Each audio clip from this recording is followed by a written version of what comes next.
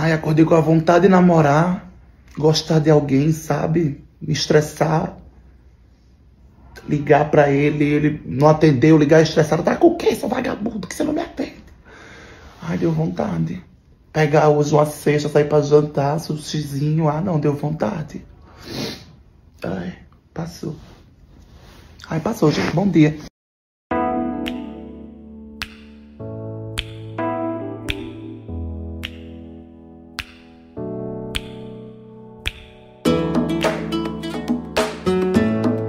Ai, seguimos, bom dia, uma ótima sexta-feira pra gente, que o Papai do Céu nos abençoe, tá? Nosso voo é mais tarde, mais pra noite. Vou ter que ir lá em São Paulo pra poder comprar o presente da Gabo, que eu achei que entregava aqui, mas não entrega, então vou ter que ir lá comprar.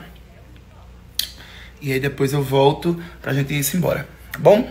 Desde que eu cheguei aqui, tem chegado muita gente nova, então você que chegou, seja bem-vindo.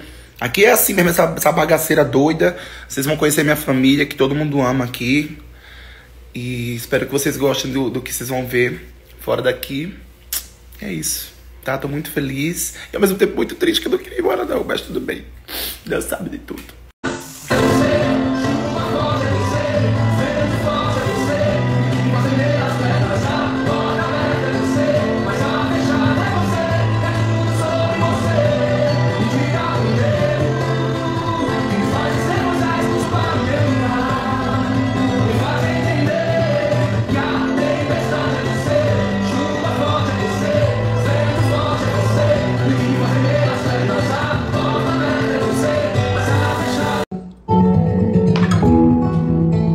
O amor não se compra, nem se merece. O amor se ganha, de graça o recebe. E eu quero conhecer Jesus. Quero conhecer Jesus. E se achar nele, se achar nele, é meu orgulho do jardim. Arregou a caixa.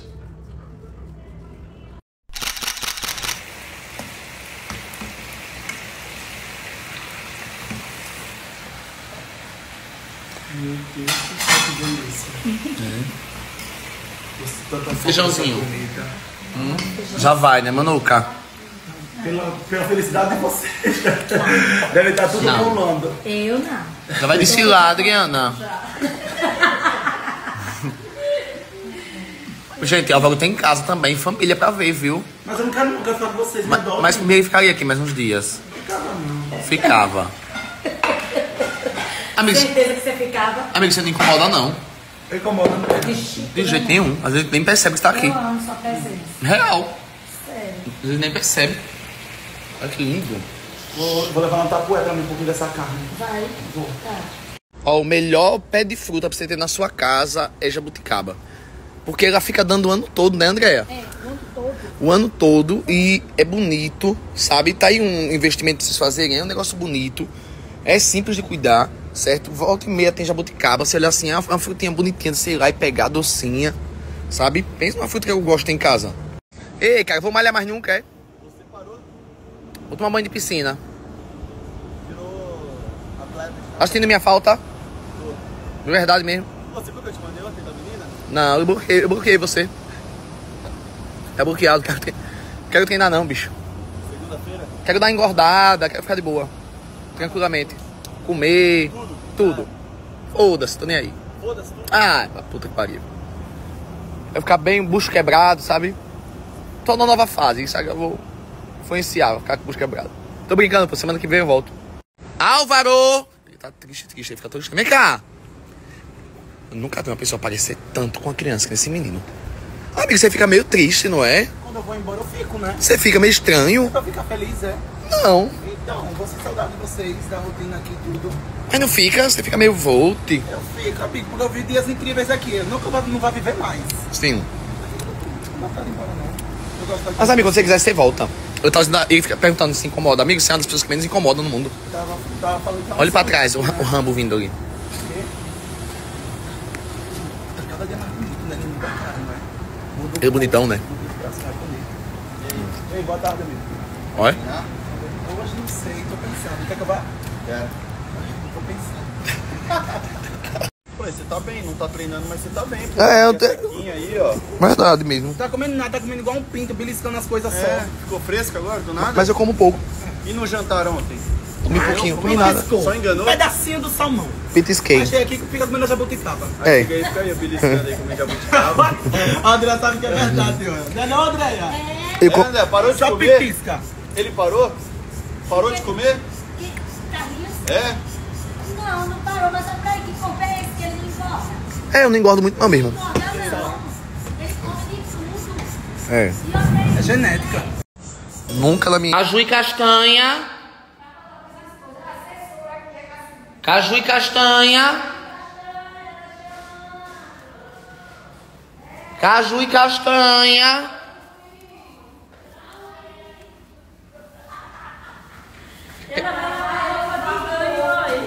O que vocês estão fazendo? Vamos descer com a roupa pra lavar. Não tão quietinha. Estamos tão murchinha. Me conte uma coisa, vem cá. Ontem Tati esteve por aqui, né? E a gente saiu. Vamos fofocar. É o climão que fica. Vamos tentar, André, aquela que E vocês sabem que ela. E vocês sabem que ela tinha sido demitida, não foi? Lá da casa de lá. Não foi? infelizmente. Foi demitida. Aí veio, tapiou, tá morando em São Paulo. E aí, ontem, na hora de dormir, porque a Bonita não lava um pratinho. Um só não lava. Fui dormir, a Bonita contratou o garçom dela, não sei o quê. Aí, pô, na hora de... Quando eu fui deitar, fui lá e comecei a fazer tudo. Digo, ela não lavou nem a panelinha. Tava... Eu fiz. Quando vocês chegaram, tem alguma coisa? Sim. Um pouquinho, Eu e Álvaro, olhei pra cara dela, não enxerguei. Foi. Eu digo que custava ela lavar um pratinho. Entendeu? Rapidinho a gente lava. É. E ela lá sentada mandando nós fazer as coisas. Nós fazendo. Essa daí disse lá que quem tava fazendo o jantar era ela. Teve esse climão, foi, me conta. Eu adoro esses climas de cozinha. Agora teve um climão mesmo na cozinha. Ela disse se você chamou cassinha falsa. Ela chama a Cassinha de falsa. Ah, nunca tô sendo falsa com ela. Acho que porque eu não fiquei trabalhando com ela, né? A mulher falou que me chama de lesada. Ela me chamou de lesada. Ela me chamou de lesada. E Natal, não lembra não, que ela disse a Cassinha, eu quero ficar com a Cassinha porque ela é lesada igual eu. Eita, caramba. Ela meteu essa, foi. E eu era o quê? Ela falou. Porreta. Ela disse, porreta é bom. Mas me diga uma coisa, e ela chegou toda faceira, né? Não, aí o jantar era 8 horas. Eu disse, vixe, 8 horas e ela lá conversando com os meninos. Eu digo, e essa mulher não vai botar o arroz no fogo? 9, né? E 8 horas ela lá fora. Eu digo, ela não vai botar o arroz no fogo nem o peixe, não, é? Ela disse, ela não me preocupa. Eu digo, nós duas que tá fazendo. Vai se preocupar, né? Ela bem assim sentada.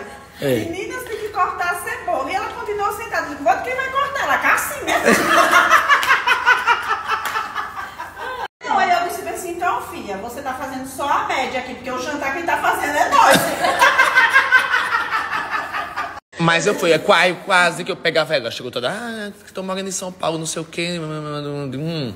Vamos testar novamente. Quando eu vi ontem que ela se picou e não guardou nem a panelinha ali, eu digo, essas... Não custava nada. E ela disse que ia deixar as coisas tudo separadinho. Não foi, menina? Não, ela disse que ia botar na lava-louça, mas deixou até o sabão separado. Eu fui lá com o Álvaro e depois lavei. E depois ela disse, não, André, eu vou deixar tudo aqui nessa lavanderia, que eu já sei que o Carlinhos não gosta de Vou botar até o pano por cima. Deixa lá.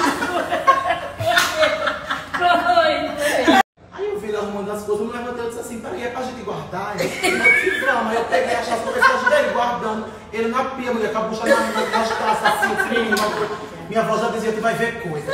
Não, mas eu vou pegar ela, sabe por quê? Porque a Bonita tem muitas regalias. Tem muitas regalias, né? Ela sabe disso. Ela tá com 500 mil seguidores, volta e meia. Paulinha, muitas regalias. Digo, como é? Não vai lavar um prato? Não, vai lavar prato sim. Não importa se você é chefe, chefa. Aqui não tem isso. Aqui é uma mulher de mão dupla. Aí vou pegar ela pessoalmente e vou arrasar com ela. Mas foi uma terapia pra gente também, não foi? Não foi terapia não. Foi pia mesmo. Hein? Eu vi você assim, você organizando sua casinha bonitinha, eu lhe ajudando ele, botando as tacinhas no armário, tudo bonitinho. Eu achei que era uma terapia pra você.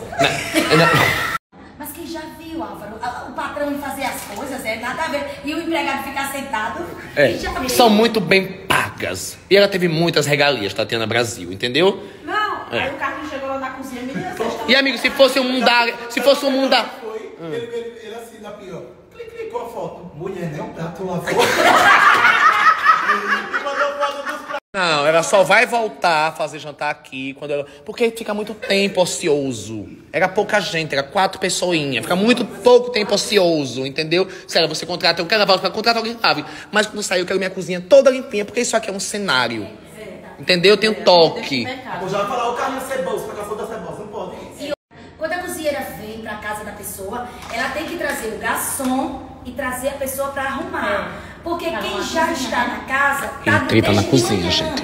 entendeu? Treta na cozinha. Está desde manhã. Então ela tem que trazer. Oxe, o carrinho chegou lá na porta e disse: menina, vocês estão liberadas. Ela, ai, tem o arroz e o creme do salmão. Não foi Eu ia dizer o creme do meu papão. Aí eu falei: não, meu Deus, o chefe mandou nós embora. Eu disse, mas Rafael falou que vocês vão ficar. Vocês estão contratadas para ficar. Não passaram isso não para nós. O chefe já liberou. É.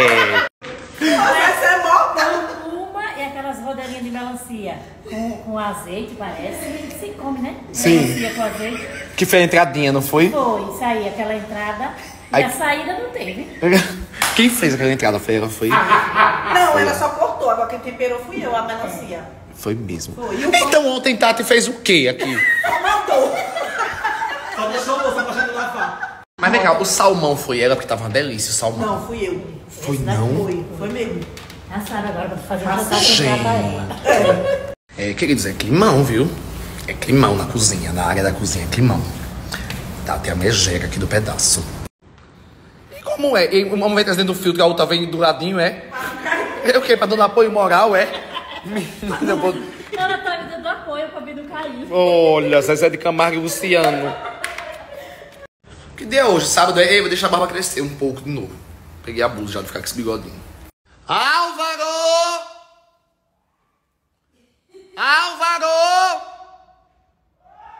Vem lanchar!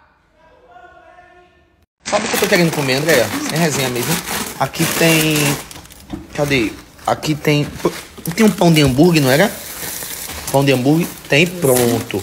Quer fazer um hambúrguer pra mim caseiro? Faço sim. Aí, Agora sim. tem isso aqui, tem isso aqui. Tem ele assim e ele assim, lisinho. Isso aqui que parece mais com hambúrguer. Hambúrguer, né? Faço sim. Ei, com queijo, presunto, hambúrguer, tomate, cebola, alface, maionese, ketchup. Sim. E um suco. De quê? Maracujá Maracujá. combina mais. Sim. Ah, esse coelhinho arrastando assim, coisa mais linda aí. Entendeu? O saquinho dele sendo a cenourinha. Como eu gosto dessas coisas aí. Meu Deus, aí. Carinha dele, tipo, tô arrastando meu cenourão, meu negócio. Às vezes eu queria ser isso aqui, ó. Ser um coelho assim, arrastando um cenoura. Olha, sempre de boa. Álvaro! Álvaro! Álvaro! Se eu me raivar, você não vai hoje.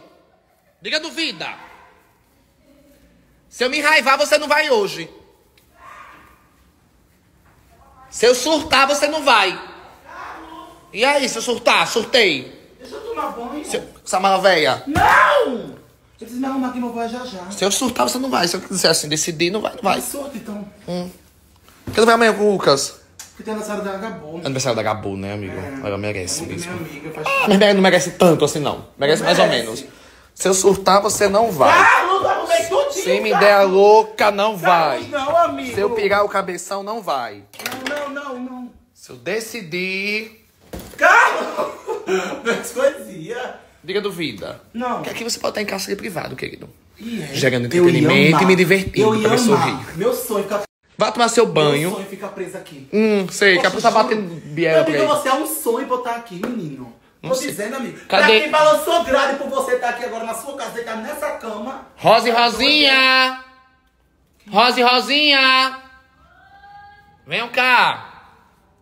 Gritaiada nessa casa, tá numa favela. Não, gritaiada do caralho, não. Rose Rosinha!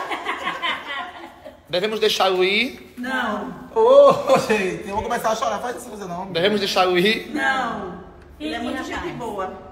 Se eu surtar, você não vai, só vai amanhã. Gostou muito de você, ó. Nicole Balls tá vindo pra cá pra ir dormir, aí passar a noite toda resenhando com Nicole Balls. Vou ficar. Decida ficar, vá amanhã. Não, amigo, posso não. Vá, amigo. Posso É não. por causa da passagem, é? Não, é na época da... A passagem eu repago a outra. Eu sei que ele paga. Ela é rica, porque ela finge de sonsa. É aniversário, faz coisa pra Havaianas, viu não? No comercial da Havaianas. Ela faz comercial da Havaianas, Itaipava. Essas marcas todinhas ela faz. É aquele dia da...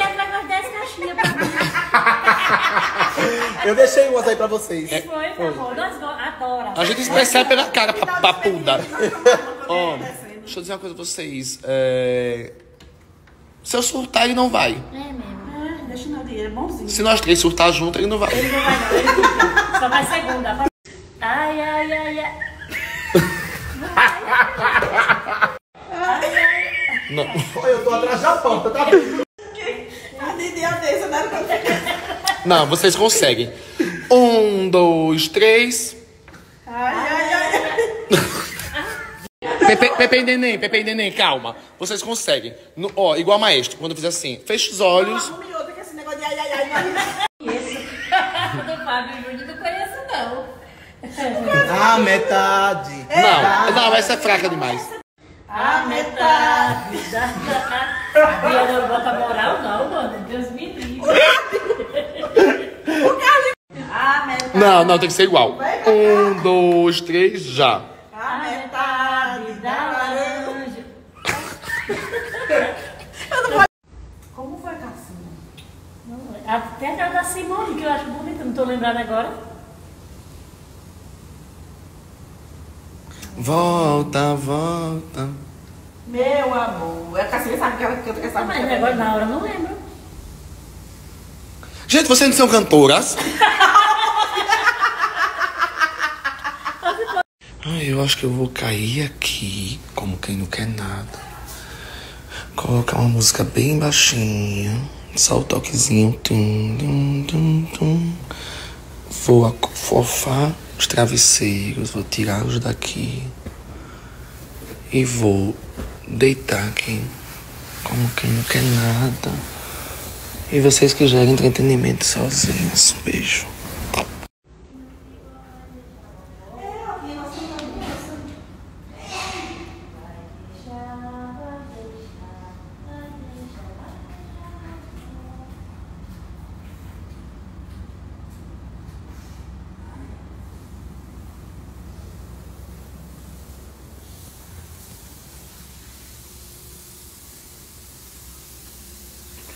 Estou aqui!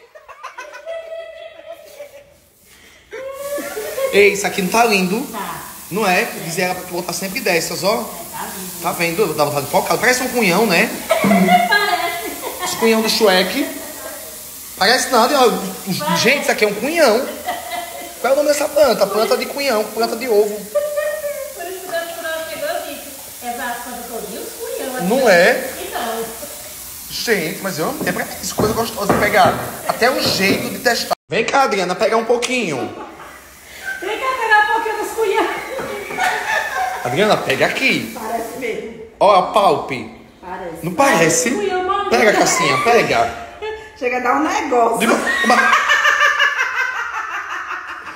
Do marido de vocês é assim. Gente, é pra isso? Como é que pode? É mesmo.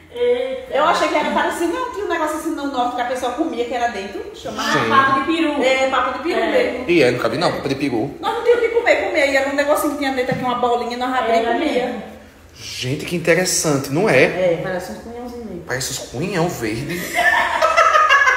Os cunhão de Chernobyl. Olha. Os cunhão do Pronete, quer ver? O menino de vó vai deixar a vovó. O menino de vó vai deixar a vovó. Vai deixar, vai deixar, vai deixar, vai deixar a vovó.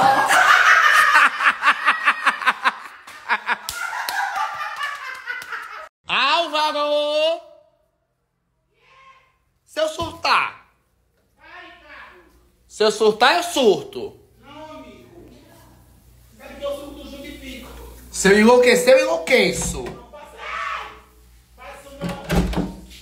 Se eu enlouquecer, eu enlouqueço. Que eu sou meio doido. Você usa o escândalo, é? Seu perfume é o escândalo, é? Às vezes. É bom? Usa aí. Quanto é? Sem contar. Gente. Quer?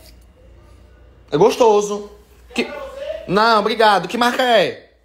É João Paulo Gaultier. Eu uso Jequiti, querido. Eita, o cheirinho do hambúrguer. Olha. Ficou até mais forte do que o do perfume. André, que cheirinho do hambúrguer tá vindo aqui. Você fritou da coisa, foi? Ah, você faz na grelha, né? Também pode, mas hoje eu não fiz não, fiz aqui, Carlinhos. Não, você fez? Eu fiz aqui. Aí... Você bota besteirinha só de... Mas às vezes fazendo aquela bicha salpica menos. Olha, foi minha burrice. Mas aí também, lá naquela coisa, você não frita direitinho, fica meio cru. Sim, aí eu fiz aqui, agora eu vou só... Quer botar ketchup, maionese? Queijo derreter um pouco, né? Botou presunto. Você quer com presunto? Geralmente você gosta de presunto. Gosto. Vou botar.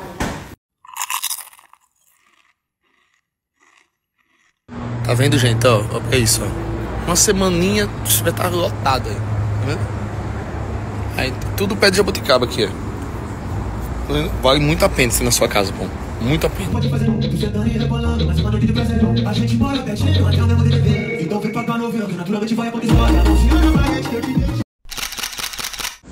Rapaz, ele tá lavando ali. E eu nem mostrei pra vocês direito o interior desse carro. Tudo bom, meu amigo? Tudo certo? Tudo. Tranquilo? Tudo. Eu mal mostrei pra vocês, ó. Sem resenha, foi um dos carros mais confortáveis que eu já andei na minha vida. E eu não achava, porque eu vi ele bichão assim, todo robustozão, sabe? Bicho, pra dirigir, bom demais. Pega aí, deixa eu guardar isso aqui. Pra dirigir, bom demais. Por dentro é lindo. O barulho do carro, meu Deus do céu. Ó. Entendeu? É tudo no courozinho. O som, sabe? Tá aí um carro que eu vou durar bastante tempo. Ó. Lindão demais, né? O teto solar dele é pequenininho, confortável. Lindo, lindo, lindo, lindo. Aí eu vou pedir só pra pintar aqui esse... Aqui é deixar esse bichinho, esse símbolo aqui da Mercedes todo pretão também. Acho massa. Uma pintada negra aí fica mais bonito ainda. Tchau, gente. Sai, cachorro velho, daqui, sai. Ai, pra lá. Sai. Não, amigo, não, nada a ver. Sabe quem se acostumou com você aqui? Eu volto. Próxima semana eu tô aqui. Não, demora mais um pouco. Não, se for pra ir, demora mais um pouco pra voltar. Esse negócio você sabe que é pra tirar, né? Você falou que era chique, que era da marca. Eu acho que é assim, não. Vira aí de costas. Você falou que era assim, amigo. Será que fica assim pendurado? Não, mas tá parecendo um rabinho. Você falou que era da moda, amigo. Que se vier isso aqui perde o valor, não faz isso. É off-white, é? É. Então deve ser assim. Cadê, Andy? E você vai andar assim no meio do aeroporto, parecendo um chihuahua? Não é pra andar assim, não. E eu não sei, não. Eu botei essa coisa pra te tirar, né, André? Mesmo se for assim, eu não dava não. Assim, cadê? Vem cá. É muito Finge que armado. Olha, não, Deus me livre. Ai, gente, tchau. Não diga que me conhece, não. Maiara e Maraísa, vem se despedir de Álvaro. Cadê de tchau? Tchau, lindo. Vai com Vai. Deus. Sai, cachorro velho, daqui, sai. Sai. Foi embora. Uber vai embora. Sai, cachorro velho, daqui, sai. Eita, o Uber já foi. Meu Deus do céu. Sai, cachorro velho, tá rindo, sai. There's nothing wrong. I don't treat it. Meninos, furem o pneu do carro pra ele não ir. Sai, cachorro velho, aqui do meu terreno, sai. Depois vai ficar tudo com saudade. Vai. Tu acha que sua bolsa mais cheia do que chegou. Você Desaparecer alguma joia minha, eu já sei que foi você, viu? Não. Tchau, beijo. Fique com Deus. Vai mesmo, né? A Gaboninha merece tudo isso. No fim das contas, ela não vale nada. Vá. Mas eu fico, hein? Álvaro. Tchau. Tudo bom, meu filho? Tudo bom. Você me conhece? Conheço. Como não conhecer, né, moço? Claro que O conheço. Brasil me conhece. Conhece muito. Eu amo isso. E eu, você me conhece? Você tá mais conhecido que a Deolane. Ei! Mais do que Michael Jackson. Até mais que meu chefe da Atena. É, o cara da tênis, chefe. Você é a cara do Vin Diesel. Você tem o jeito do Vin Diesel. Já lhe disseram isso, não disseram? Espero que tenha mesmo, porque Tem, tem que sim. correr para o aeroporto, vou perder meu voo. Vá, beijo. Tchau. Sai, cachorro velho daqui, sai. Vai pra lá. Cara né, do Vin Diesel, sexo. E essa Kombi bonitinha, hein? Vai pra onde? Vocês vão pra onde? Eita, ela espera, venha, vai, bate. Venha bater a foto, ela espera, homem, venha. Vai tirar a foto também. Pode, venha. Gosta aí. Sou famosíssimo. Venha, mulher, venha.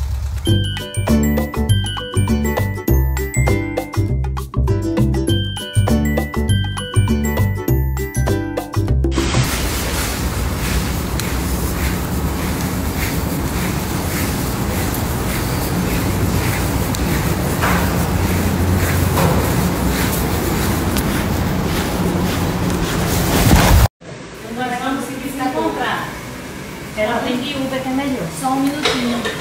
Ô, meu pai, pegasse meu trabalho. Mas eu preciso do liquidificador. Você não pegou não, foi? Só pegou o copo. Só o copo, pronto, querida. Fica à vontade. Você não chama a abelha rainha de Atrapalhada. Desculpa, me fia. Mal entendi. Na abelha rainha vai despedir. Vai dispensar ela. Vou falar que tá falando, ele não despede. Ela chora pouco? Eu saí daqui, eu não sei o que é da minha vida. É mesmo? Hoje não maltrate a abelha rainha. E o gato acordou, só que é isso, ó.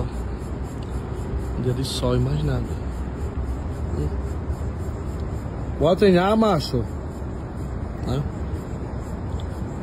Bom, professor, ele não quer. Eu também não. Eu chamo ele pra ir pro foco. Acabei de ativar o meu espírito. Vamos ativar agora o corpo. Pra dar movimento, pra ele entender que eu acordei. É isso.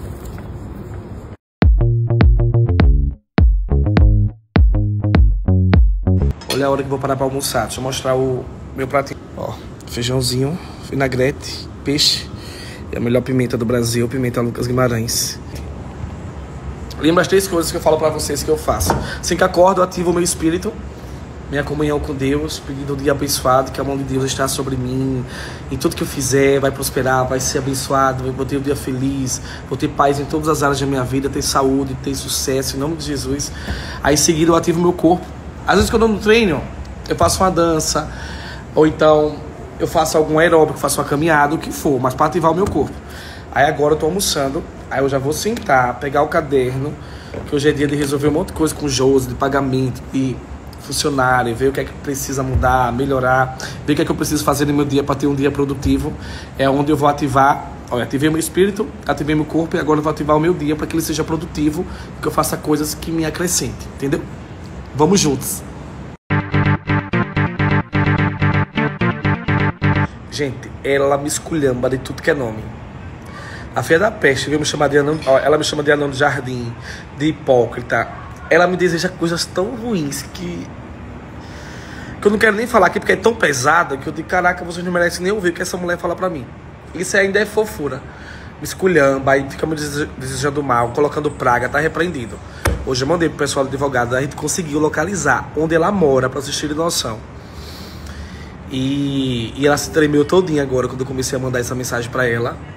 Porque ela, e eu comecei a saber quem era ela, que os fã-clubes começaram a me enviar que toda a página tá comentando cada texto mal sobre mim, como se fosse alguém que, tipo assim, que tem muita raiva, inveja de mim, muito ódio de mim, que me quer mal. Ela já me desejou até minha morte, tá repreendido.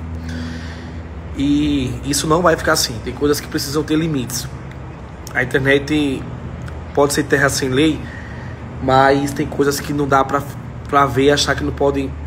Tem coisas que as pessoas podem achar que podem fazer tudo com o outro, mas eu não sou assim não. Eu sei que eu não sou perfeito, eu tô longe de agradar todo mundo. Ninguém é obrigado a me amar, a gostar de mim. Ai, o Brasil, o mundo tem que me amar. Não, normal existir pessoas que não gostam de mim, que não curtem meu trabalho, que, enfim, que não me seguem, tudo bem. Agora, ela vive me esculhambando em tudo que é página, vive me mandando todo dia direct pra mim, aí me chama de burro, de tonto, de feio, de olha, de tudo que é ruim, você imaginar, ela me chama. E daí eu não vou aceitar que ela faça isso comigo, sabe, velho? Eu acho essa velha safada já passou dos limites. Daí eu consigo localizar onde ela mora em São Paulo. E vamos ver até onde isso vai dar. Ela com certeza vai assistir essas histórias e tá se tremendo toda. Porque tem coisas que não dá não. E comigo vai ser assim. Se vier... E se eu tivesse a mente fraca? Imagina se eu não fosse o cara que tivesse a saúde mental. Fosse o cara de Deus conectado na minha espiritualidade, em tudo que eu acredito. Como que essa mulher poderia me deixar mal, até ao ponto de querer fazer alguma coisa comigo de errado, isso, aquilo. Porque tem gente que é mais fraca na cabeça, quando vem mensagem, qualquer tipo de coisa, fica mal, quer tirar a vida... Ou então quer fica triste, fica depressivo. Não julgo, tá? Porque cada um sabe a dor, cada um sabe o que sente. Mas ela não vou deixar passar barato. O que ela faz comigo já ultrapassou. De maldade, de hate, não. Você me paga. Me aguarde, viu? A polícia chega aí essa semana. O mundo tá cheio de pessoas miseráveis, né? Que quer que a gente pare, que quer que a gente desista, que quer que a gente... Aí coloca, desconta todas as suas frustrações em cima da pessoa que não tem absolutamente nada a ver. Ó, e se Deus que é Deus não agradou a todo mundo, eu sei que eu não vou agradar, tá tudo bem. Não sou perfeito, eu fico feliz por terem vocês aqui que me acompanham diariamente. Quero que a nossa família, que os nossos... Não só os números de seguidores, mas que através da minha arte, do meu dom, do meu propósito, eu venha conquistar ainda mais o Brasil, o mundo, assim, com fé em Deus. Mas não dá, gente, não dá. Tem pessoas tirando as suas vidas, tem pessoas ficando mal, doentes. Tem artistas, amigos meus, que tomam remédio para acordar, tomam remédio para dormir, não aguentam, ficam tristes com tudo que lê sobre a pessoa. E não, meu amor, a certeza, ninguém tem a certeza sobre mim, a não ser Deus, sabendo exatamente quem eu sou, como conhece o meu coração. E vocês, como eu me abro aqui também verdadeiramente. Seguimoso estava sumidinha porque a dona Helena cancelou tanta consulta que esqueceu que tinha que trabalhar um pouquinho também, né? E aí eu tinha umas coisas para entregar, consegui montar um roteiro rapidinho aqui, foi aprovado. Eu vou tentar gravar para vocês aqui mesmo em São Paulo para ver se sai hoje. E eu recebi um feedback também de Havaianas, que a gente gravou na praia semana passada, que o povo amou. Falou que foi o melhor vídeo que a empresa recebeu em 3 anos, então assim... A agência, no caso, né? Tô muito feliz. Essa da Havaiana vocês vão ver próxima semana. E essa de hoje, acho que sai hoje, ainda se Deus permitir. Então vou correr aqui pra gravar.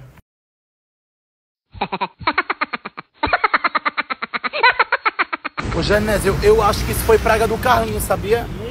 Foi praga do Carlinhos. Tenho certeza.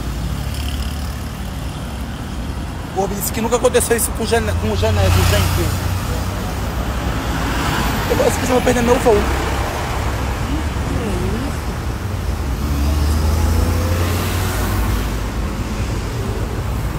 Vai dar certo, Genésio, calma. Que errado já tá dando, tem que dar certo agora.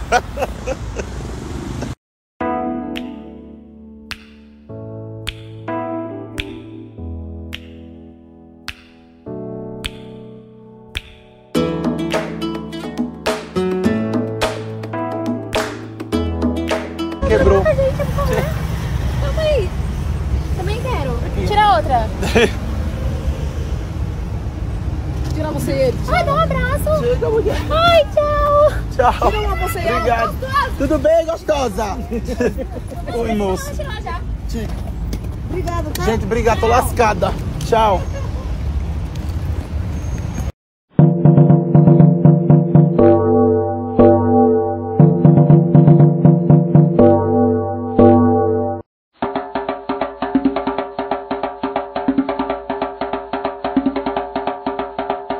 Álvaro! O que aconteceu? Vamos falar sobre isso sim. O que foi? Cadê você? Tô aqui. O que rolou, amigo? Eu vou varado de fome. O Uber, você fez alguma... Naquela conversa sua com o homem, você fez alguma coisa ali naquele carro? Eu joguei um tipo de energia, não foi? Era um Toyota Corolla. Como é que um Toyota Corolla dá pau no meio de uma avenida, amigo? E eu geralmente não faço isso de conversar, de entrar pra conversar com... Você botou o celular na cara, você botou seu rosto lá, você jogou alguma energia ali. Quando eu coloco o celular é porque eu capturo a imagem da pessoa. É igual Pokémon. Eu joguei um pouquinho. Aí lá vai ele, amigo, o homem correndo, né? Você viu que eu disse que ele era quem? Ah, você parece com o Vin Diesel de Velozes e Furiosos. Mas o carro não pareceu, que o carro da avenida. Aí eu peguei, eu disse, ele fez, rapaz, acho que foi alguma coisa aqui. Desceu, ficou olhando. Aí eu disse assim, moço, eu pedi o Uber, senão eu vou perder meu voo. Ele fez, tá certo, se preocupe não. Aí eu pedi. Quem disse que aceitava o Uber, amigo, no meio da avenida? Meu Deus, que tristeza. Aí esperei 40 minutos. Quando eu vi, já tinha perdido o voo. Aí peguei 2 horas pra chegar aqui. Chega, eu tô com a bunda não era melhor ter ficado sentadinho? Mas eu já comprei outro voo, vamos embora hoje. Hoje? Passado. Que horas? Eu não posso fazer isso, amigo, desapontar meus amigos, não. O carro quebrou. E você tem culpa? Aí eu vou, 11 horas, vamos embora. Eu quero conversar com o motorista assim que ele chegar aqui. Não, Deus me livre, eu quero que... Ó, você não vai nem me ver. Eu quero conversar com ele. O segurança conceito fez, oxe, pra você aqui. Fazer aqui uma coisa que eu faço muito bom. Faça isso não, amigo, pelo amor de Deus. Faça Quero não. conversar com você. Meu da avenida, repara, viu? Que situação, Eu né? não sabia nem como ajudar o homem, amigo. Eu olhava pro carro e dizia, meu Deus, eu sou um... Eu assim, meu afeminada. Olha, o seguidor parou pra tirar foto. Eu fiz um book, né, no carro. Que situação. Olha pra aqui. Como é que eu tentando ajudar o homem? Ah, tentando ajudar. Olha. Eita, não é melhor ter ficado, Eu sabia amigo. nem o que fazer, olha. Eu tentando abandonar a bateria pra ver se volta. Mas é isso, vamos tomar uma sopinha. Vamos tomar uma sopinha. Vamos. Isso aqui é de quem? Do Lucas. Quem mandou? O John. John Vlogs? Foi. Ah, no aniversário dele. O Lucas vai chegar no aniversário e ele vai ganhar o presente. É, menina. Aqui também, né? Não, isso aí eu não sei. Isso aí foi ontem à noite, né? Não fui eu não que você viu. Quando eu cheguei, já Cadê ele pra estava... gente abrir? Agora eu tô curioso pra ver o que é. Isso aqui, né? Chamei ele pra ele. É dele. Já tava pimbando. Foi. E você não tirou esse rabinho, não? Foi? 5 minutos pra esperar. Ele tava fazendo alguma coisa? Produtos. Ah, é perfumes, né? Ah, eu já vi esse negócio aqui. São perfumes. Nunca vi, não. Não é Paulo Rafilari, não? Não, né? Violão, Paulo. Essas coisas aqui daquele povo que joga... Como é o nome daquele jogo? Polo. É do cara não, É. isso é Não do vou fazer jockey. propaganda, não. É Polo. Mas chama Polo, não? Ah, é? É não, né? Jockey, né? Jockey, isso mesmo, é esse nome. André, perdeu o voo, você acredita? Bichinha, tô com a dó dela e você... Ah, eu tô com muita dó. Olha, fez uma sopinha pra gente. Uma sopinha, não Torradinha. E o que as bonitas não foram embora ainda, hein? Esperando a abelha rainha que vai dormir na minha casa hoje. Por quê? Hã? Ai, mulher. Vai procurar um AP. Voltou! Foi, bichinho. Sei, ó. Essa mulher tomaram um susto quando eu cheguei agora com a sobração. De quem é essa Louis Vuitton? Abelha rainha.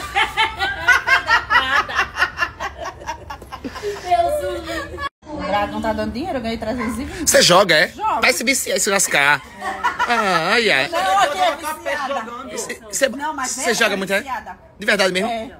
A Cassinha joga. Ganhei 400, depois ganhei 150 no voo. Tive paciência, perdi os 150. Eu acho que o Brasil todo joga essa canção. Joga, eu ganhei Perde, 320, depois um dia ganhei 170 e outro dia 100. Sim, mas já perdeu quanto? Vamos trabalhar com fato. É. A minha vizinha deu 2 mil. A Isa, né? É. Não, tem muita gente que ganha, gente. O negócio é tipo assim, o povo não vai deixar de jogar. Às vezes o povo diz assim, você fica divulgando jogo. Eu digo, gente, por mim eu não divulgava caralho de nada. Mas é mais de 3 anos botando a minha imagem aí, rodando do monte de jogo chinês que nunca coisei, né, amigo? O tempo todo. Falei com o Facebook, falei com o Instagram, falei com não sei o que. Eu digo, peraí, então estão usando a minha imagem do monte de jogo que não sou eu. Qual é um que seja brasileiro que pelo menos entregue o dinheiro pro povo? Porque eles não vão deixar de fazer a fezinha deles, não, mulher. Papai joga Lagoas da Sorte desde que eu nasci. A questão é o seguinte, a questão é o influenciador dizer assim, isso aqui é um jogo, não é renda extra, que nem o povo fica dizendo, isso aqui é renda extra, isso aqui vai mudar a sua vida. Não, cara, você perde, você ganha. Pelo menos, qual é a minha parada? Vou indicar um que eu sei que entrega o dinheiro pro povo, que é esse da Esporte da Sorte, que tá na Globo. Vamos do Coelhinho, que é o novo, que fez só aquela barra? Não, vai no Dragão, que tá pagando bem, viu? E é? Então vamos... Agora tem o Dragão, é? Tem o Dragão. Eita, cara, daqui a pouco vai acabar com os animais todos zodíacos. Pois não, Vamos fazer aqui. Peraí, não, vamos fazer como eu sempre indico pras pessoas. Vamos embora, peraí. Vamos botar 50, mas a pessoa em casa pode brincar de R$1. Eu sempre digo, botem brincar de R$1. Que deve ser brincar de quanto? 40 centavos. 40 centavos. É mesmo? É, por isso que nós ganhamos pouco. 90, É mesmo? R$1. E você chega a ganhar quanto? 40 centavos? Então, eu ganhei 320 com 50 centavos. Foi, não. Foi. Qual é os truques que você faz? Vamos, bota um 40. Você vai no... Rodava... Bora, Ganhou Adriana, 20 aí já, não que foi? crie coragem, Adriano, que desanimou. Peraí, não, peraí. Esse joguinho é muito Deixa bom. eu na fé. Ganhou quanto aí? Não é que deu nervoso aí, essa Adriana. Peraí. Também acho. Ó, ganhou ali, voltou, ó. Pro 8. Taca no Pega aí. dedinho. É aqui, ó. Ela vai no Super Turbo. Deixa. Vamos ver. Ela tá perdendo e tá ganhando ao mesmo tempo ali. Oi. Ele fez. Eita, fia do fez, cranco. não. Oi, 3.200. Quanto? Ganhou R$500. Pois eu vou parar agora. Esse é o segredo. Ai, eu joguei. Porra. Perdi. Você viu, nego? Você viu? Pronto, para. Você viu? Viu? Ganhou 500. Vendo? Olha, ela só com o dedinho assim, ó. Tic, ninguém viu, né? Quando eu vi, foi 500 É, não, amiga. Ela botava no Super Turbo e tirava. Ó, você começou com 200, na minha conta tem 2.900, você deixou com 3.000 e pouco. Tá vendo? Tá vendo? Você deixou com 3.000 e pouco, começou com 2.900, 3.000 e pouco. Tá vendo? É hora de parar, entendeu? Esse aqui é o link, vá brincar só nesse aqui que eu tô dizendo a você. Não participe de outro que aparece no Facebook. É tudo enrolada. Brinque nesse aqui. E quem entrar agora vai ter surpresa. Que eles sempre fazem sorteios, quem entra nos meus links, certo? Nesse bichinho aqui. Que eles dão rodada grátis, uma putaria assim, certo? Vai brincar. Chama a família, cada um bota 10 centavos. E esse dragão, como eu tava dizendo aí, tá dando dinheirinho. Vai ligeiro, entra aí, que daqui a pouco eu pago. Devemos deixá-lo ir? Não. Gente, eu vou começar a chorar. Faz isso você não. Devemos deixá-lo ir? Não. Ele é muito gente boa. Se eu surtar, você não vai. Só vai amanhã. Gostou muito de você, ó. Nicole Balls tá vindo pra cá pra dormir. Vem, eu mostrarei que o meu caminho te leva ao Pai. Guiarei os passos teus e junto a ti.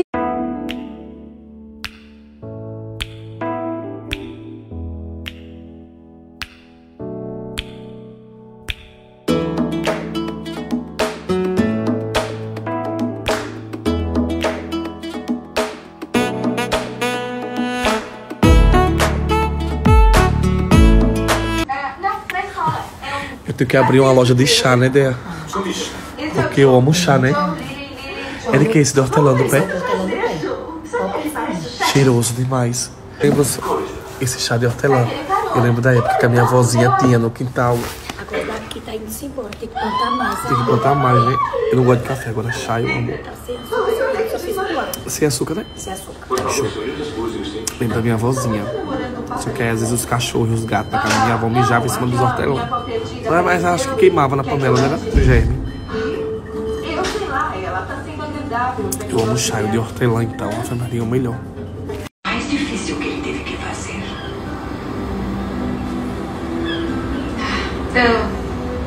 Quer um pedacinho? Por que não? Então vamos lá. Eu ia até a garagem na semana que vem pra ouvir a sua banda tocar, tá bom? Tá. Você tá legal? Tô? Beleza. Ótimo. Bom, eu tenho que ir. Obrigada. Tchau.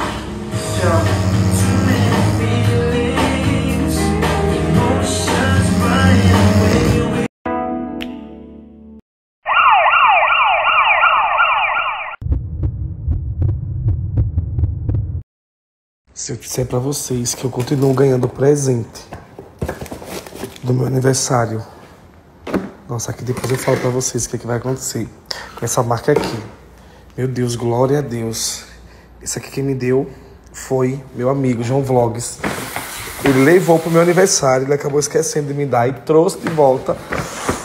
Aí pediu o endereço. Ainda do meu aniversário, acredita? Vamos abrir?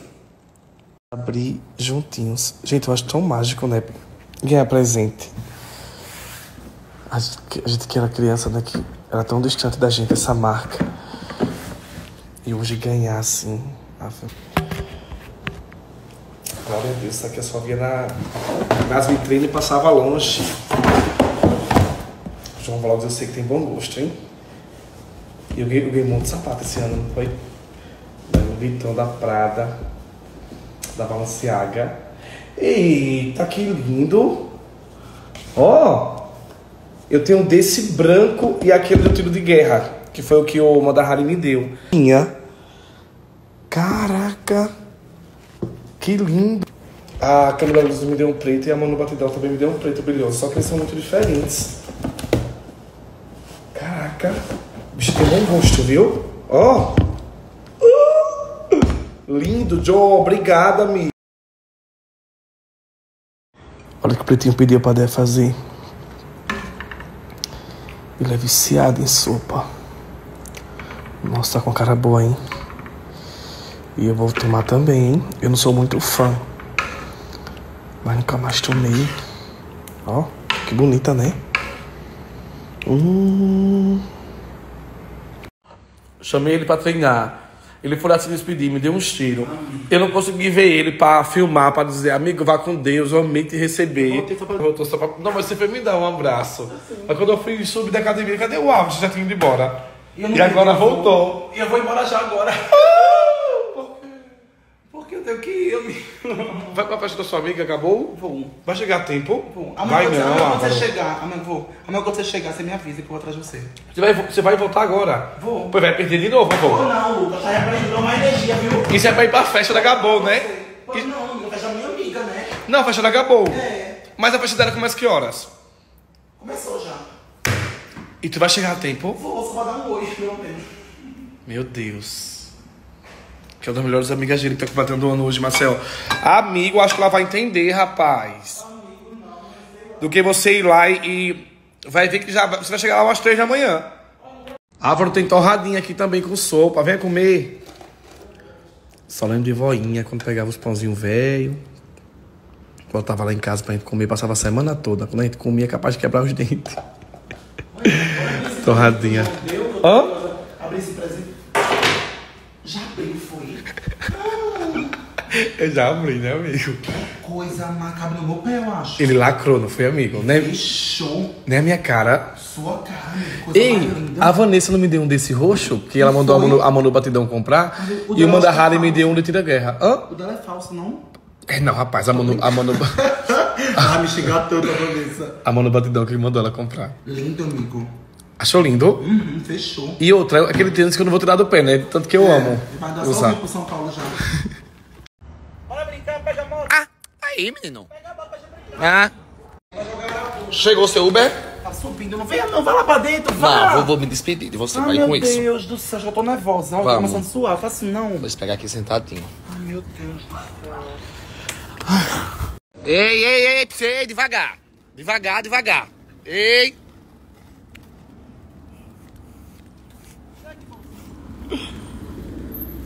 Oh, e aí, tudo bem? Tudo certo? Vai levar esse rapaz, é? Muito bem. Vou levar. Cuida, chega no meio da estrada, deixa ele a pé. Mãe, sou fã. Manda um beijo pra ela, ó. Manda um beijo pra ela, viu? Deixa eu olhar aqui. Flávia, um beijo, Flávia. Álvaro. Pisa, motorista. Viu? Toca pro inferno. Não vai tão rápido assim, não. Vai devagarzinho. Viu? Tchau, amigo. Beijo. Obrigado por tudo. Até já, eu sei que você vai voltar. Eu sei que você vai voltar. Eu sei que você vai voltar.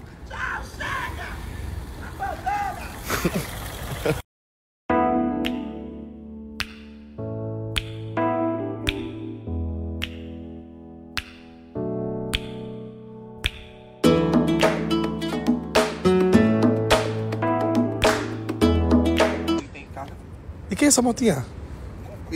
Não sei não. Foi? Chegou quando? Tá menino doido. Eu não tinha visto, não. E esse patinete é o nosso da Deolane? É de você. É da Deolane isso, né? Você vai com ele? Eu vou com ele, então. Depois a gente troca. Ou você queria que eu fosse com você aí? Você que sabe. Ah, eu vou com você. Depois eu pego a patinete. Aqui, depois, por favor. Pop Cena, não, bombom. Vou aqui com você. Que é o mais gostoso. O que você vai falar, amigo? Passando pra avisar a todos que torceram contra, que deu certo. Bah! E acreditem que eu não estou indo pela festa, porque eu sei que eu vou chegar podre de cansado. Eu tô indo por consideração mesmo. Porque Gabo é muito amiga, não só de mim, como da minha família. Eu vou chegar em Marcel 2 horas da manhã e ainda vou pra festa. Então, aguardem as cenas aí dos próximos capítulos.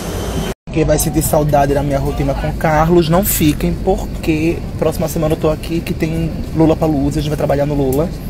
Então eu tô muito ansioso também. E é isso. Era muito mais cômodo eu ter ficado aqui, né? Até domingo. Mas eu considero muito meus amigos. Enfim. Já a gente tá junto de novo. Beijos.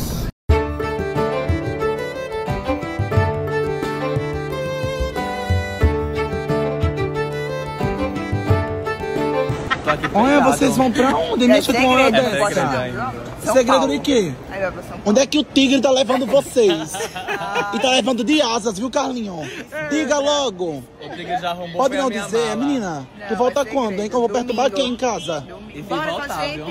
Vou fazer lançamentos, é? É, lançamento. Meu Deus, já começaram flopando o lançamento, foi? Bote meu roubo. Hoje não, mulher, quando lançar a plataforma. Duda, você cuida. Eu acho que eu vou bater lá onde vocês estão, é. Bora. Eu vou. Bora ver. Será que eu vou, Carlinho? Vá, vou. Porque você já tá com o corpo escândalo. Ei, sucesso pra vocês. O Pai do Céu abençoe e vai dar tudo certo com essa plataforma. A minha mala veio aqui toda aberta. E cadê ela? Teve que passar durex tudinho numa coisa. Agora eu não sei como foi. Redou, viu, Eu já fiz a toda ação. Carlinhos é o maior daqui em Maceió. Ele é o dono da Gol. Vão com Deus, vão. Eu quero te beijar, te abraçar, preciso desse amor, desse amor. E quando anoitecer, vamos pensar que eu amo você. Que beleza maravilhosa! Tá entregue, né, Gabô? Amigo, achei que você não ia vir, né? Mostra um pouquinho pra mim aqui. Você veio muito, você tá ficando até de manhã, irmão.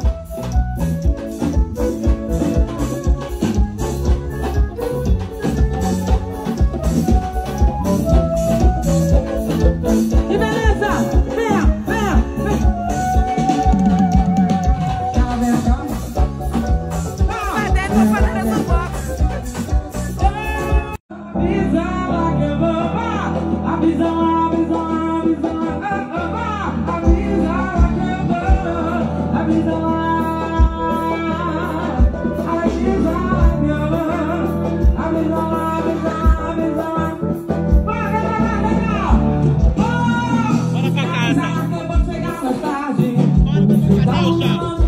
Se você que já encaixou, você apanha. Mulher, pelo amor de Deus.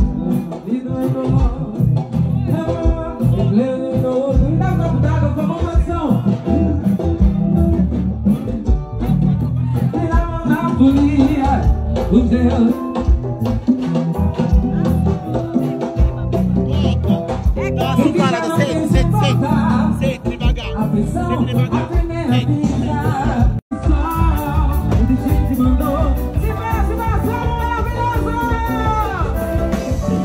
E tudo começou há um tempo atrás, na Ilha do Sol. O destino mandou resposta para o meu cais. E no coração ficou lembrança que marcou. E como ferida aberta, somos tatuagens aí.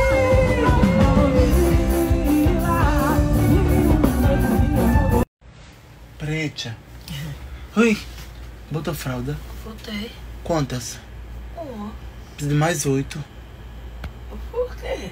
Ô, Preta, eu tô com medo de você mijar na minha cama. A gente perdeu o colchão de solteiro. Você perder esse casal, você se acha comigo, você sabe, né? Eu dou uma cama nova a tu. Vai mijar, não promete? Prometo. Bom também. Quer conchinha? Quero.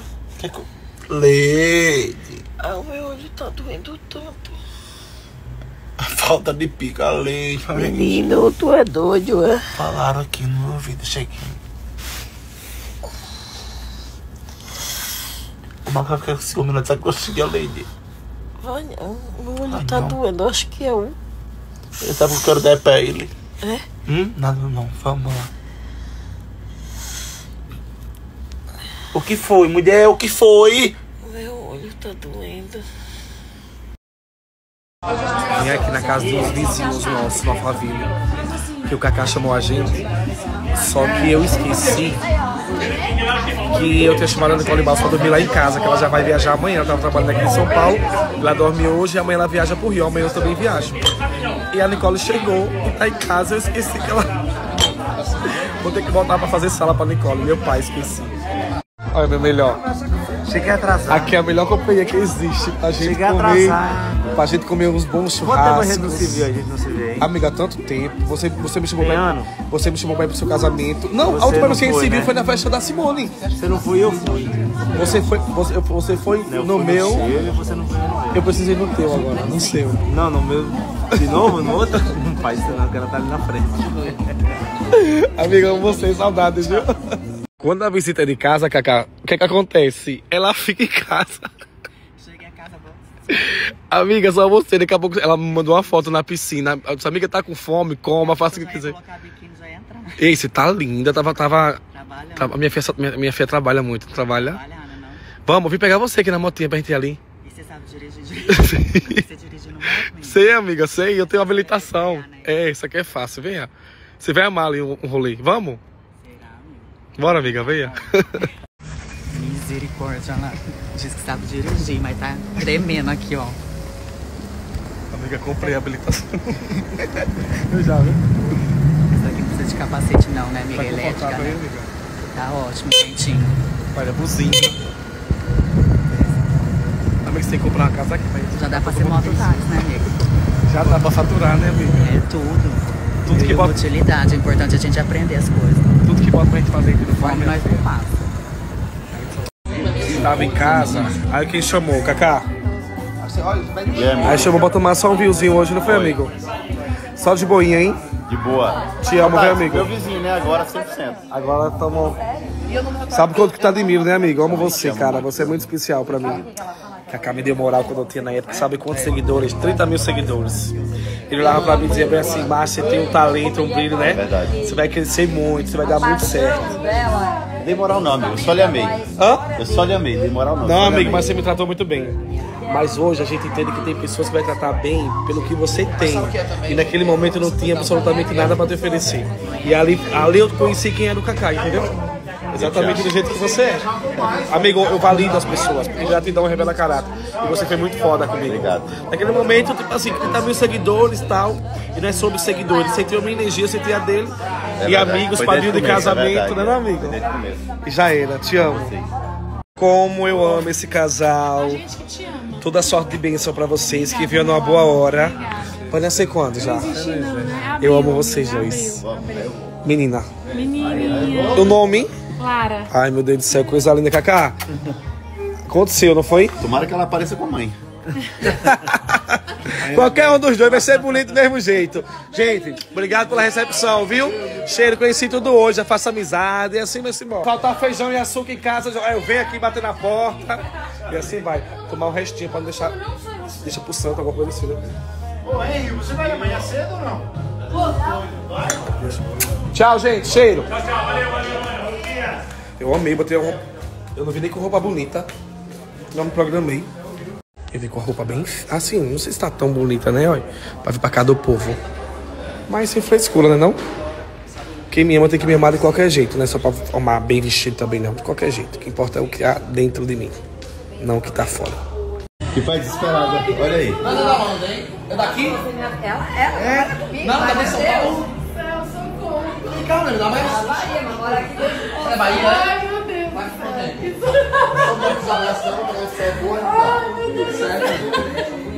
Lucas, vem cá, vem cá. Meu Deus do céu, que sonho. Você me assiste, é? Sou sua seguidora. Você gosta, hein? Que nem minha, você tem Ai, meu Deus do céu, eu vou desmaiar. Deixa ele. Vem cá, Ai, meu Deus do céu, socorro, meu Jesus. Não dá pra dar um, tá igual, pequenininho aí. Deixa eu virar com fogo. Olha o Lucas. Gente do céu, não sabia que eu ia ter surpresa. Mas sou novo, vida. Começa logo. Começa logo. Daniela. Cadê? Vamos comer a comida da Daniela hoje, Cacá? É uma delícia, viu? Vamos comer essa comida gostosa. Gente do céu. Não, irmão, tá tremendo, tá passando mal. Deus te abençoe, meu amor. Obrigado pelo carinho, por essa...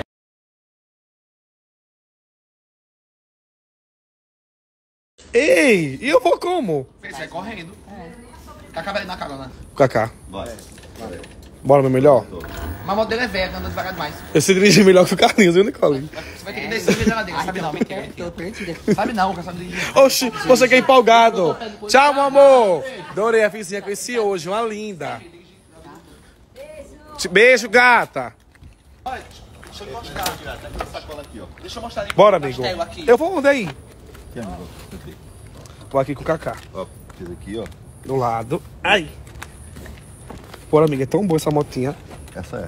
Eu vejo você com a Simone, pra cima e pra baixo. Aqui é. Amiga, as pessoas já me falaram que eu pareço com você, sabia, Cacá? Todo mundo pensa que a gente é irmão, né? Não, tipo assim, Ou energia, o parente. Às vezes quando eu falo... Vai? Quando eu falo manso, bonito, eu falo, você parece um Cacá de Início, essa paz. Vamos fazer uma dupla, meu Cacá e o Kiki? Vamos, Kiki é. Cacá e o Kiki. Cacá e o Lulu. Cacá e o Lulu. Eita, é o Pedro. Olha o Henry atrás, vai ser homem velho. Filho do Cacá.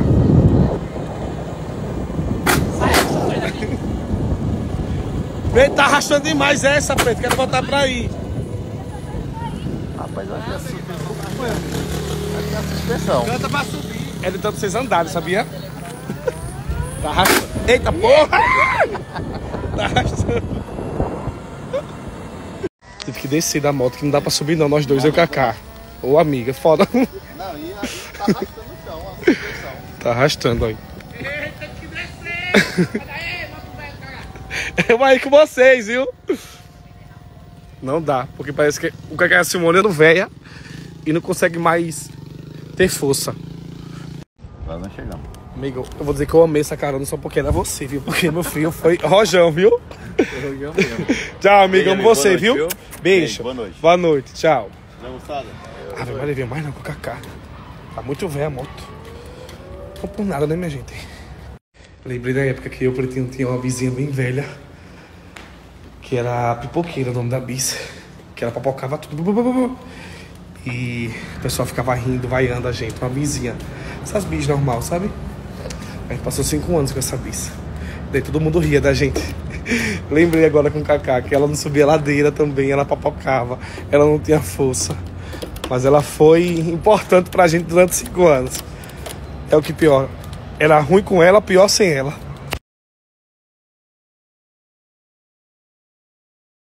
Fui pegar essa menina aqui, uma corrida de mototáxi, você acredita? Eu peguei a vida com o Lucas, agora eu tô voltando com o Carlinhos. Aí tô levando ela, esse cristal, né? Uma... Diga, não é? Diga, aqui no Brasil também. Não é o quê? Claro que é. Eita, é isso. Olha, aí ele tá construindo mais aqui, ó. E todo mundo passa por aqui. É na rua de baixo da minha casa, gente, esse castelo. Aí é uma rua fechada, deixa eu virar. Diga. Só ver se lá não vai, não parece esse que tá lá as pontas. É o ponto turístico desse condomínio. E é 5 pontas, desconto mais ponta, é mais babado. Diga. Sabe? É grandão. Lá de cima, ó. As casinhas de é uma casa, gente, é a casa mesmo da pessoa. Moro. Doido pra me convidar pra tomar um café, pra filmar por dentro. Só você começar a colocar a música do frente, então você não vem. Não é? Olha, menino, olha. Lá em casa é os meninos velhos na bicicleta, tá vendo? Que é os meninos numa mini bros, cada coisa, né, menino? De capacete. É discreção, de capacete e tudo. Nossa. Eita, moto velho do caralho! Sai do meio, cachorro velho! Sai, cachorro velho, daqui! Eita, mas... Não, meu irmão. Canta pra subir. Eita! O menino de vovó. Olha, Nicole. Sai da frente, senão não sobe não. Não, eu vou ficar olhando aqui vocês subirem. Eita, meu Deus. Veio mais não, viu, amiga? Aqui. Eita. É por causa de quê? Porque não sobe não. Eita, porra, que foi? Tá vendo? Eita, teve que descer. Eita, daí, moto velho, caralho. Oh, meu Deus, bichinho. Diga, Nico. Derrubaram ele da moto. A criança caiu da moto, ficou pra trás. Acho que agora vai. Sai, cachorro velho, daqui mesmo. Só na descida. Eu já fui pra casa dela lá no Rio. E ela veio hoje pra cá. Falta só o Carlinhos ir lá, né, Nin? Ele falou pro pai, né? Amigo, você sabe que você... Tem que gravar pro Casabaus. Oi? Tem que gravar pro canal. O seu programa, né? E você já gravou pro meu programa, né? Foi eu, amigo. No SBT. Foi tudo, né? Só que se eu disser pra você que aquilo que a gente gravou não vai ao ar, amiga. Ah, mas valeu a pena. Valeu a pena. Valeu. Você, a Leste e a Camila Lourdes, pra mim, tava muito bom. vocês foram meus parceiros. Você não já achou incrível tudo aquilo ali? Muito. Vai ficar ainda melhor, amiga. Tá muito diferente. É porque você apresenta com o coração, isso é bom. Me jogo, né, amiga? Falo com amor. Você se entrega, tipo... Eu me entrego, eu danço, eu canto, eu pulo. Falar, sabe o que eu senti aquele dia? Tipo, a presença do Gugu. O Gugu tinha muito de você, amigo. Amiga, e você sabe que o Gugu é a minha maior referência e sempre foi, né? Porque ele morreu, não. Porque as pessoas têm maneira de dar valor só quando perdem, né? Tipo assim, eu era fã. E eu sempre fui. E eu sempre dizia assim, caraca, eu sempre vi o Gugu, os quadros que ele faz, inclusive muitos dos quadros do Gugu eu aprendi a trazer pro meu Instagram. E eu dizia, caraca, o que o Gugu faz é muito surreal. E olha o que o Deus vem e faz. Eu vou estar aos sábados, no mesmo horário que o Gugu esteve a vida inteira na televisão. Como é que é as coisas, não é nada por acaso, né? Eu dizia que eram 3 artistas que eu queria... Eu sempre falei muito 3 artistas, que era a Ivete Sangalo, que me casou junto com o Carlinhos em 2019 no trio. Hoje me segue, manda mensagem. A Xuxa eu ainda não conheço, mas eu quero entrevistar ela, não pode. E o Gugu, mas assim, não quero conhecer agora mais não, né, amiga? Tá repreendido. Mas tem que pedir proteção pra ele. Não, mas assim, mas não quero conhecer agora não, tá repreendido, tá né? Cedo, né? Aí tem muito que viver, né? Tá cedo pra virar saudade. E eu fiquei no Power Cup lá, fiquei 90 dias, encontrava ele direto. Era ele apresentando, não era lá? Ai, amigo, como eu chegava perto dele, dá um tinho. Então você viu ele se apresentando o tempo todo, né? Eu vi durante 90 dias e não tinha como não sentir, quando chegava perto dele, a alma da gente vinha um filme na cabeça. Caraca, que massa. Você também vem. As pessoas falam muito isso, mas você acha que a gente se parece em quê? Eu acho que... Decência de coração. A entrega também, né? Ele entregava muito. Ele é humano e sempre gosta de fazer coisas pra ajudar o pessoal de casa, coisas que as pessoas aproximam as pessoas. E era nítido o quanto que ele amava o que ele fazia, né? A comunicação, o programa.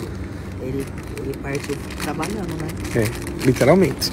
Eu fico muito feliz, viu? Porque eu recebo muito direto das pessoas. Tenho que comer muito arroz, feijão, mas eu ouço muitas mensagens de pessoas falando que quando eu falo, quando eu tô no palco, eu lembro muito do Gugu. Nossa, eu fico lisonjeado, meu Deus do céu. E eu tô morrendo de saudade, já vem visitar. Vou dormir aqui hoje, ó. Olha na casa de quem? Gente, do Menino Jesus. Tá parecendo o Menino Jesus com essas luzinhas em volta. Amiga, aqui no Natal a gente colocou. Aí eu disse, Pronete, vamos deixar isso aqui. Tá igual o Menino Jesus. Nossa. Que belezinha. Amiga, eu te amo, tô com saudade de você. Eu também, vim matar a saudade. A gente não se viu no carnaval, né? Foi, na correria sua, mas né? Você arrasou demais, viu? Você gostou? O camarote que tem, o camarote mar. Você tem que... por sua causa. Ai, obrigada, amigo. Amiga, mas todo mundo foi prestigiar, não foi? Foi. Mas você também foi, né, amigo, ano passado. Bom, amiga, você é muito amada, muito querida. Você também, aprendi com você. Eu aprendi com você. Nick.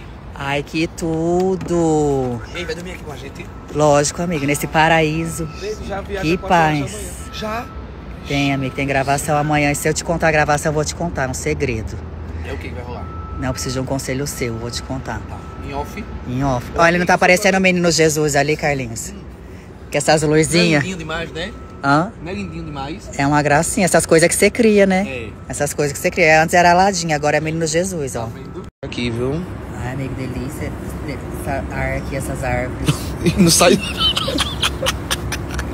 Tá cansado, né? Minha filha que veio das coisas lá, não fez as gravações. Mas é bom, amigo, é um cansaço bom. Quanto tempo de live, hein? 2 horas. Mas eu tô amando, tá fazendo todas as marcas. Eu tô amando, tá chiquérrimo. Dá mais coisa de mercado, que, amigo, tem uma coisa, eu não ligo pra bolsa, pra roupa, pra nada, mas tal do mercado, comida, eu amo comer. Você ama fazer mercado, né? Eu amo, sou apaixonada, então... É você mesmo que vai? Hã? É você mesmo. Agora eu só faço pela iFood, faz tudo. É mesmo. Aí a bicha tá fazendo propaganda no meu. Por isso que ela tá de iFood. Sério, lógico. É mesmo. Não, amigo, tu não compra pela iFood, não? Eu nunca usei iFood. É prático, já soma. Eu não gosto muito de matemática. Fazer a conta lá e já faz a conta, quanto que tá dando a compra. Passa. O dinheiro passou, se tá faltando, tu já tem o controle. Mas a gente tem que pagar muito mais, porque você tá fazendo publicidade no mesmo. Nick, você gosta? Não precisava decorar nada, só brincar, jogar a bola pra lá, joga o vôlei, faz a coisa. Era ótimo, né? Ai, a melhor coisa agora tá o de decorar. O que você menos gostava, qual era? Matemática, porque eu sempre fui de colar, né, amigo? Aí, Você quer de colar muito, Nicole? Sempre fui. Quem não chega na minha cabeça, quem não cola sai da escola. Eu louca pra sair da escola. Aí, amigo, o final da conta dava aquele tal. Aí minha professora falou assim, mas esse cálculo aqui, a soma disso aqui não tá dando. A resposta tá certa, mas a conta tá errada. Como é que deu isso? Eu ia pra explicar. Não tinha como explicar. Foi. Não, tem não. Você já botou mesmo detetive? Botei, amiga, gastei um dinheiro. E o duro como não teve nem trabalho. No primeiro dia já peguei confusão já. Nem pra dar um tempo, um mês de trabalho pro homem. O dinheiro mais fácil que o detetive ganhou foi o meu. No primeiro dia que já disse, tá aqui, ó, os vídeos, tá aqui a foto. Né? Ô, Nicole, como foi essa história do macaquinho que lhe deram de presente? Sabe que coisa mais linda. Sabe que eu nunca quis ter filho, mas sempre quis ter um macaquinho. Sim. Aí, meu aniversário, Marcelo me deu de presente. Sim. Aí, documento, chip, tudo que a gente tem noção, né? Eu sabia que tem que ser... Tem uns que podem ser vendidos. Sim. Só tem um homem do Brasil que tem autorização pra vender. Aí o documento do VIUS, que é a tal do VIUS, documento do VIUS, do chipado. Aí tô na rua, minha funcionária me ligou e falou assim, Nicole, a polícia tá aqui. Eu falei, polícia? Polícia, como assim? Ela falou assim, tá a Polícia Federal e o IBAMA. Meu Deus. Eles querem saber Na sua casa? Lá no sítio já. E aí? Do Davi e da Mical. Falei, tá, tô indo aí. Falei, tranquilo, vou chegar em casa, pego o documento deles, é só uma... Igual carteira de carro, que a lei pede, né? A gente dá a carteira. Falei, vou lá dar a carteira, tá o documento deles. Sim. Aí passei o dia, amigo. Passei o dia eles me interrogando, conversando. Aí, como é que eles comem? Alimenta de quanto tempo? Falei, é assim, nosso dia é assim, acordo 6 horas, faço a mamadeira deles. Do macaco. Eu tô contando como é que era a minha vida com eles. Tinha bercinho. Davi e Mical, nome bíblico, que é na Bíblia, Davi é casado com Mical.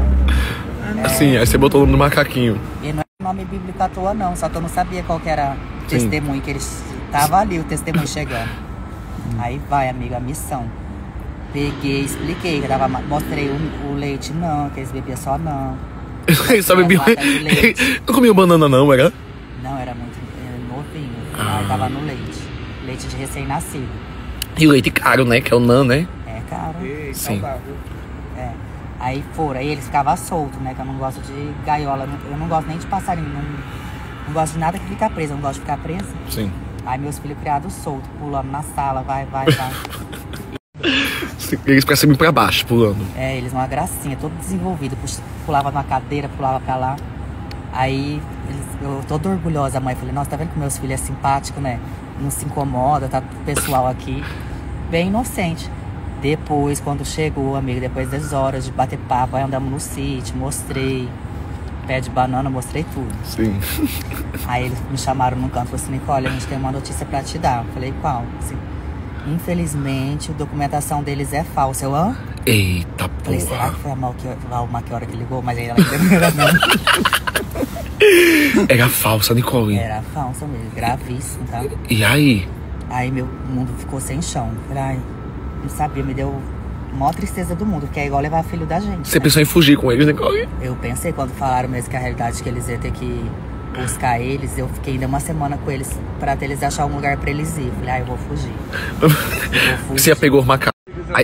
Aí você apegou o macaco, foi? Muito, eram meus filhos. Parecia que tinha saído do meu útero. Daí, os macacos, Nicole. Era a minha cara mesmo. Puxou até pra mim o jeitinho. Aí porque acho que a convivência pega até o jeitinho de olhar tudo. Sim. Aí... É sério, amiga, é triste. Né? Aí eu chorei muito, chorei. Aí fui andar de camburão. Nunca tinha andado de camburão. Falei, será que eu vou ter que ir atrás no porta-mala, né? Não, mulher, pelo amor de Deus. Aí eu perguntei pro moço, falei assim, moço, eu vou ter que entrar no porta-mala? A minha preocupação maior é entrar no porta-mala. Eu falei, ai. Aí ele falou assim, não, você vai com a gente, fica tranquilo. Aí fui eu com 3 camburão preto, aquelas blazer, o carro chique. Meu Deus do céu. Ar-condicionado tudo chique. Não era carro esferrapado, não. Sim. Entrei, os camburão finíssimo, parecia aquelas polícias dos Estados Unidos. Mais 2 do IBAMA, era uma carreata. E eu lá, menino, me senti... Parecia aquelas políticas importantes que dá coisa ruim. Sim. Aí? Amigo, aí eu liguei pra cidade toda, se alguém tinha como me ajudar. Liguei pra tudo que você imaginar, não tinha. Não tem lei que tem como... Então levaram os macaquinhos. Levaram, mas eles foram pra um parque da Disney, tá? Foi? Um lugar, coisa mais linda do mundo, ambiental, tudo direitinho. Você acha que hoje, se você vir eles reconhecem? Eu acho que reconhece. Reconhece, né? Ah, eu acho que reconhece. Mas o que adianta ver se nós vamos poder ficar mais juntos? Aí eu vou voltar ao sofrimento, meu e deles. Eles não mordiam não, Nicole? Às vezes mordia, bem de levinho, puxava meu cabelo. Era gostoso. Você chorou, não foi? Chorei muito, fiquei mal de cabeça. Nicole gosta muito de animal, pô. Eu sou apaixonada. Você gosta muito de animal. Aí, amigo, mas daí eu aprendi a lição, tá? É. Aí ajudei eles, fui, levei lá na casa da mulher que tinha vendido. Aí já puxaram ela também pro camburão também. Puxaram a mulher, falei, não, tadinha. Puxa, não leva ela não. Aí, não, ela não é tadinha nada, que ela tem culpa. E esses macacos são caros, né? É, 80 mil reais. O macaco? É, legalizado, 80 mil reais. Só que aí a mulher do Ibama foi maior aprendizado, aprendi muito com eles. É importante. Que a mulher do Ibama falou assim, Nicole, vocês que têm condição, vocês podem ter um macaquinho legalizado. Só que quando vocês compram um macaquinho legalizado, as pessoas que amam vocês, que gostam de vocês, admiram, elas vão comprar em lugares elas não têm conhecimento, que só tem um cara que pode. Sim. Elas vão comprar em feiras de contrabando, sim, na mão de outras pessoas que faz mal pra natureza. Tipo, eles matam, faz caça, mata as mães deles. Entra em extinção, né? É. E assim, depois quando eles começarem a puxar o cabelo deles, dar uma mordida, eles vão colocar na gaiola, eles vão ficar 50 anos dentro de uma gaiola. É. Então, às vezes, ver com vocês, é fofinho. Eu sei que você tem condição de ter pegar agora, se você quiser, ligar pro contato certo e ter. Só que você é uma menina do bem. Nosso trabalho é um trabalho difícil. Aí, amiga, ela me conscientizou, entendeu? Aí eu entendi. Eu falei assim, não, Deus não ia me usar pra fazer dor na vida dos animais. Sim. Né? Que eu sou apaixonada. E também o nome dele, Davi Mical, não era à toa. Eles vieram pra salvar a vida de um monte de outros macaquinhos. Não, amiga, fica só no cachorro, na vaca, na cabra, entendeu? Não vai não pra esses bichos assim mais coisados não, porque dá problema. Pra falar a verdade, eu queria, mas não pode. Não pode, porque vai fazer mal pra outros. Aí, pra fazer bem pra gente e transformar em dor. Mas foi isso. Mas você não sabia e é isso. Aprendeu a lição. Não. Mas é isso. Que Davi Mical. É bom conscientizar as pessoas. Já deixa a conscientização. Vocês estão pensando em ter um macaquinho, não compra, que não é legal. Qual é o seu sonho de outro animal na família? Qual é o seu sonho de outro animal? Só porquinho. Quero porquinho. Tem não porco ainda? Ainda não. Você quer aquele pequenininho? É o pique-pônei. O pique-pique. Pique-pig. Pique-pig. É pique-pig? Pique-pig. Não é não? Eu quero pique-pig. Então vou dar um presente. Vou descobrindo se é legalizado. E mandou lá. Mas acho que eles não se documentam. Porquinho pode. Manda aqui, gente, pra gente esses porcos. Dorme bem, viu? Ai, como é que eu não vou dormir bem? É gostoso, né? Mano. Agora a visita mais relâmpago que a gente teve, que já vai embora agora. Beijo, Nick. Mas eu vou ver pro outro, é pra não enjoar. Senão enjoa. Boa noite, Nick. O Álvaro meio enjoou. Bom dia, flor do dia, gente do céu. Acordei apavorada. A cama da casa do Carlinhos e do Lucas é tão maravilhosa. Eu não perdi o voo. Agora eu tô aqui com falta de ar no corre, porque hoje é dia de gravação. É babado. Tal da cama boa, meu Deus, que sufoco. Na próxima vez que eu vim pra cá, acho que eu vou trazer um galo pra cantar, pra ver se eu acordo. Que não tem uma galinha pra me acordar, gente. Certeza, pra